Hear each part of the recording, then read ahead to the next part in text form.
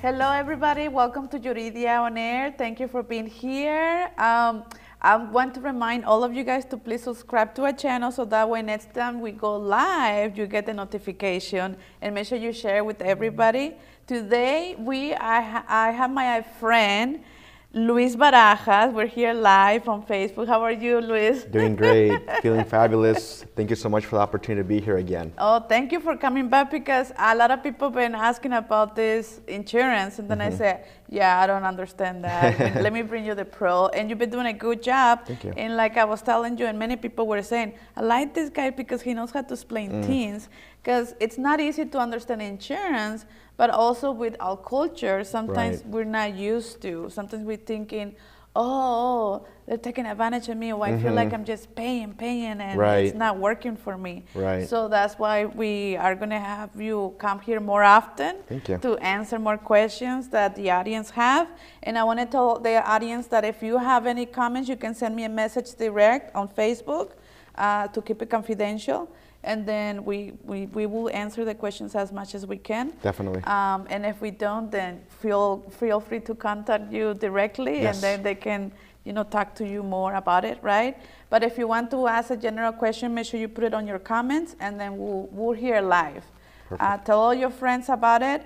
A little bit about you, Luis Barajas. You are the founder. So you're the founder of Protectors Insurance, and you're located here in Omaha, right? Correct, yeah. So we're right off of 24th and Vinton's in the heart of South Omaha. Okay. We've been there since April 1st of 2022, so our 1 year anniversary is right around the corner. 1 year. Oh, okay. Are you going to have a party? We're planning on it, still scheduling that out and getting all the details, but we do plan on having a little welcome. Invite some friends, some referral partners, and just come meet our office. Okay, that would be good, so they can come and meet you. Well, whenever you get that information, let us know, and then we share with everybody. Perfect. A little bit about yourself.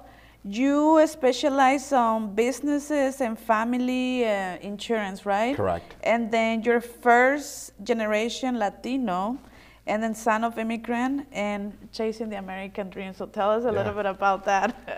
So as I mentioned, our biggest goal is always providing the education piece to insurance, ensuring your personal assets, your home, your vehicle, as well as your life. We do a lot of homeowners, tenants, auto insurance, as well as life insurance, and those, I guess, one of the strong foundations for Protectors Insurance.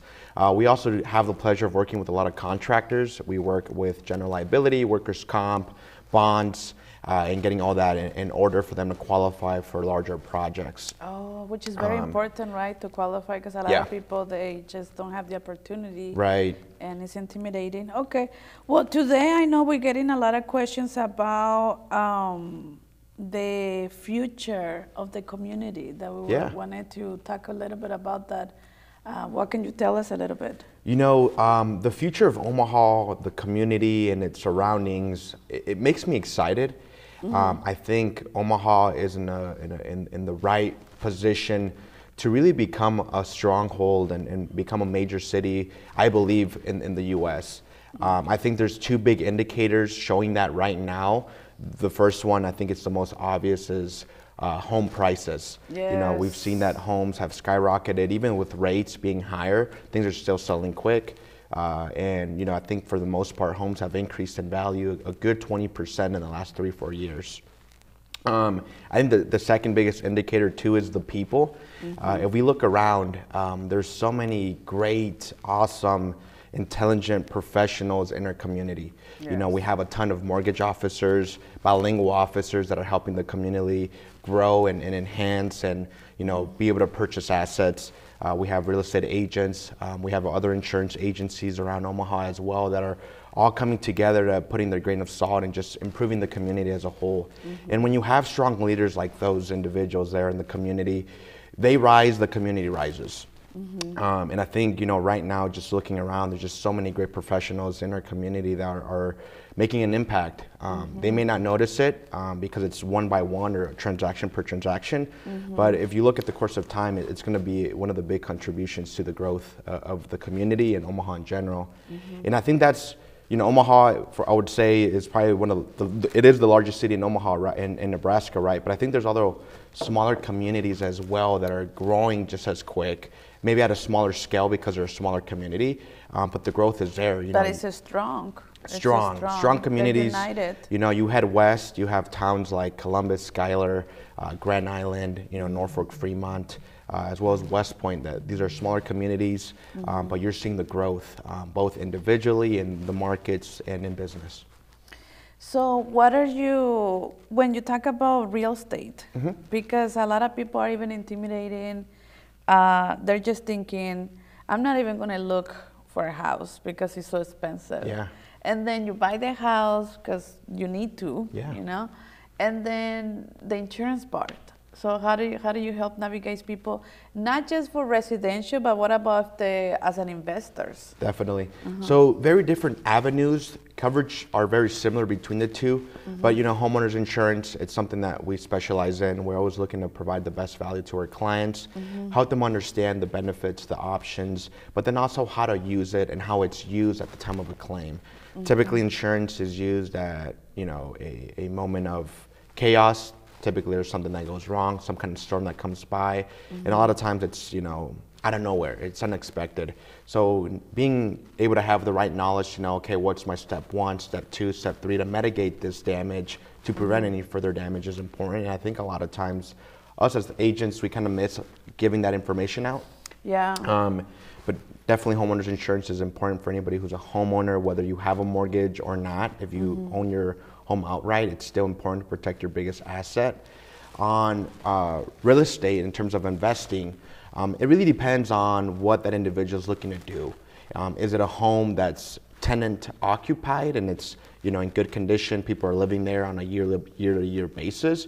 Or is it a property that's vacant, that needs renovations, it's distressed and will probably be vacant for the next 3 or 4 months while it's being renovated? Those are two different coverages. I would say if it's tenant occupied, you need a rental dwelling policy with replacement costs so that if anything goes wrong, it gets replaced with brand new material, right? The other piece is more of like a builder's risk, homes that are vacant, unoccupied, under renovation. Typically with those, the coverage is a little bit different because we're insuring the purchase price of the home, plus the projected renovations that will take place throughout the next 3 or 4 months to give us that final value. So just two different strategies, but those are things that we consult with their clients to kind of see what their goal is in the next couple months. Is it a property that's vacant, will need renovations, or is it one that's already tenant occupied, that's already stabilized? I had a question from one person that was saying that if she buys a house and she wants to rent it out, so she has to have insurance, obviously, right, for the tenants. And then do the tenants also have to pay another insurance, or how does it work? Yes, so as the owner of the property, since the owner is not occupying the property and it's a rental, their biggest concern and their only responsibility is the structure of the home. Making sure that the home... What does that mean? Structure of the home is in terms of, if there's a fire, the owner of the home is the one that takes the loss for the damages to the home. Okay. Now, on the tenant perspective, the tenant's main responsibility is the day-to-day actions coming out of that location. Okay. As well as their personal property, of course. I would say for the owner, a rental dwelling would insure the structure, but does not insure the personal property within the building, except for your appliances, furniture that you provide the tenant, which is typically the stove, the refrigerator, a microwave, maybe... The necessities only. Right, the necessities. Now not my coffee espresso right, that I pay too much money. Right, that's on the tenant. That's on the tenant. Right, oh, okay, and on the tenant, you know, these policies are called renter's insurance policies or tenant policies, and it provides coverage for the personal property. So the espresso, their TV, their electronics, their personal items like clothing. Oh my, designer furniture. The designer. As well as the responsibility, which is where the renter's policy has this thing called liability insurance built into it. Okay. Because, we know accidents can happen. If the tenant accidentally leaves the stove on and that causes the fire, you know, the owner's not going to be very happy about it, right? And to an extent, is gonna be happy. The fire department, right? Nobody will be happy, right? So the owner's first thing is like, okay, well, does this tenant have renter's insurance so that the renter's insurance can pay out based on its liability? Because the tenant was technically liable for that damage due to the accident of leaving the stove on, right? If the tenant does not have renter's insurance, the owner can potentially go to court to try to resolve the situation and kind of recover some of the funds. Okay. But the policy of the rental should take care of the damages. Okay. But see, I just, she was telling me that, well, if the, you know, why do I have, as a tenant, why do I have to have insurance? If they have insurance, so we're paying to insurance. So that's the difference. Yeah, and you know, just to add a little bit to that, one of the other big benefits I would say to renter's insurance is loss of use. Say in that same situation, the tenant is living in the home, there's a fire, and the home is no longer habitable, it's unsafe to live in. The tenant needs to go elsewhere, right? Either it's going to take a couple months to fix the home for the tenant to be able to move back, but that means that you have to find a temporary apartment, hotel to live in.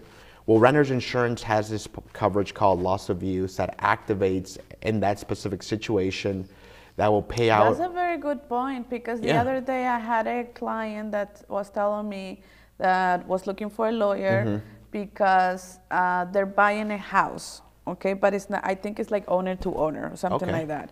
And so the house caught on fire. And so now, I mean, I don't know the whole details, but if I'm assuming, that let's just say that I buy a house from you, so it's owner to owner, right? Okay. And then the house goes on fire, okay? And you will, how does it work? Because I can't live in that house because, you know, it's not in good conditions, living conditions, and I have a family. So what am I going to do now? Yeah, that's a great question, and I think it really comes down to the legality of how the contract between the owner to owner purchase is. It's definitely important to consult a good lawyer to set up the structure of the contract properly, to where, yes, maybe I'm still the owner, but you're paying me monthly to essentially buy the property from me. I'm lending you money essentially for you to pay me back throughout the years as you rent the property. But in the meantime, people, what are they doing? I know we have to go to a lawyer, and I know they have to review the contract, and that's just the legal part. But the reality right now, I have children, I have a place to live. I'm going to have to check into a hotel or get an apartment. Even if yesterday I was trying to get an apartment, they say you have to wait 2 weeks. Wow, yeah. So if I'm with my family, I'm basically homeless, I'm gonna have to go check into a hotel room. Who's gonna pay for all those things? That's the question. You'd hope that you have the right policy in place. If, depending on how the contract was written, you could still technically be a tenant in that situation. Or if there's financial interest set up in the contract, which it sounds like that there is, maybe that responsibility of insuring the property would fall on the tenant, which is actually the buyer. Let's just say the policy is there. Yeah, the policy is there. How do we use it now? What do we need to do? So first thing first, you know, in the event of a fire, you know, there's definitely law enforcement involved, the fire department's involved. There's reports, paperwork done at that point of time. The claim begins. Once the claim begins, typically within 24 hours, you can kind of start guiding the tenant to whether they want to live somewhere at a family's friends temporarily, and they'll receive some kind of compensation. But a lot of times, because of an emergency and how quick it is that you need another home, you have to kind of pay some stuff out of pocket to speed up the process. Insurance will, if the policy is there and the policy is written correctly, they will compensate and reimburse you. But a lot of times, because of the emergency, and it could have happened at 10 p.m., insurance offices are going to be closed. They're not going to resolve the issue for you. And even if it's open, what are you going to do? You know, it doesn't work that way. You know, people would think that you file the claim and the insurance company will resolve the issue for you. No, in reality, all they do is pay the funds for you to resolve the issue. And at that point, you have to take the leadership role of hiring contractors, maybe finding another place to live, and you will get reimbursed from it, from the policy. So at least you know, because it's a process. So save money, people, for emergencies. Save money for emergencies, of course. But be conscious or comfortable that it will get, you know, you will get reimbursed for that. So for instance, let's just say okay, I'm gonna take my family. Thank God nobody got hurt, you know. So we're gonna go to check into a hotel. It's gonna come out of my own pocket. Yes. I wish the hotels will receive kind of like when you go to the hospital for an accident. It's like a VIP pass. An invoice, yeah. Yeah, an invoice. We invoice you later. And we invoice you later. So I wish they had that with hotels, that you can come and say, okay, we get it. Like, yeah, we know it's tough. But reality, go to a hotel, to a family, right? And then even if you go to the family, can you charge for that? You can charge a reasonable rate. It's not like you're gonna go in there and they're gonna charge you $2,000 for a room. It's not for right? season, but yeah, it's not for season, right? So you can expect those prices. Something similar, like if I were to go to a hotel, I'll probably pay, I don't know, whatever, reasonable, right? Yeah, reasonable pricing, reasonable price, because we have something, maybe like print out how much it costs, and then build it so I can give it to my sister or something, right? Yes, and then, under these insurance policies, the insurance policies do allow you to take action at the time of a claim without getting the consent of the insurance company to prevent and mitigate further damage. So if you need to make temporary repairs in order to prevent more damage, you have the right to do that. And technically you're supposed to take that leadership role of, hey, how can we patch this up now so that we can prevent more damage, and then also leaving it in a state where the insurance company can come and investigate the situation and write out their own estimates. It sounds like a lot of work. Is this something that I will have to do individually, or can I just hire a lawyer to do this for me? Or what do normally people do in this situation? Normal people with successful, results. Yeah, normal people take it on their own. I would say the biggest thing is always keep good track record of everything. Okay. Receipts, contracts with contractors, and make sure you're working with reputable businesses as well. Yes. If you call, roofing companies, and I know a few out there that are great companies that will come out and know the process of insurance. They don't just come do things not knowing what they're doing. I think it's important to have experience. And you have contact, like in case I need roofers or, construction contractors, you have people that you have worked in the past with them? Yes, we do have the pleasure of working with a lot of businesses here in the area that specialize in different aspects of construction. And these are all companies that are licensed. A lot of them are bonded with the city if they're required to. Okay. And a lot of these companies are also bilingual as well, which can help out the Latino community. Because let me see if they have any comments live. I think that's one of the step number ones is working with the right people that know the process, know how to properly write up estimates and paperwork so that they can show this paperwork to the insurance company, making the process just smoother and easier. You yourself, you won't be cleaning the basement, won't clean up the fire. There's professionals out there, there's restoration companies out there that will handle that. And for the most part, they know what it means to act as behalf of the client during a claim. Okay. Well, I don't know if you want to add anything else. I don't see any questions so far. Yeah. I would say on the real estate side, we do work with a lot of investors. We are very familiar with the market, kind of the process of renovating a home, not hands-on, but just from an outside perspective on the insurance side at least. Yes. And we've had the pleasure of actually filming a couple videos as well with some of our investor friends here in Omaha, talking about the start to finish process of insuring a home that's under renovation, that's vacant. We did one in English and Spanish. So if you're looking to maybe get some insight and looking to prepare for your next project, say you're a first-time investor, insurance is your best friend to protect that investment, and then to have that peace of mind that you can focus on what's important and know that if something goes wrong, there's coverage there in place. Another good thing I would add with real estate as well, especially with properties under renovation, is working with qualified contractors because these insurance policies will not cover mistakes or quality issues of the contractor. So if the contractor is not qualified, they don't do a good job, that's going to fall on you for contracting them to begin with. Oh, right? really? It will be Insurance won't pay for defects due to your contractor. They didn't install things correctly. So you have to work with companies that know what they're doing, that they're insured. So in a way, you can transfer some of the risk of the project to the contractor in the form of a contract. You know, that is qualified contractors. Qualified contractors, and we also have a few on our list that specialize. I would say drywall, flooring, carpentry. We have some roofers as well. You have everything, Luis. You know, I think that's important. You want people to be successful. Yeah, 100%. We want the claim process to be easy. We want our clients to work with other great companies that we know will provide excellent service that will help the client be successful in that claim. And you know, we're not just an insurance agency. You know, we try to connect our clients with professionals in their community that will lead them to their end goal. Okay. So if you not only, like, if you have a business, you want insurance, or you were involved, if your client, you will refer them to qualified contractors and navigate them. You're just gonna say, oh, yeah, figure it out. Yeah, no. I already sold you the insurance, so now you gotta call this customer service number. Right, and we will always give out options so that our client can reach out and talk to each individual personally to kind of get a feeling, you know, is this person somebody I can trust? And you can tell a lot by the way somebody picks up their phone, right? Are they picking up the phone?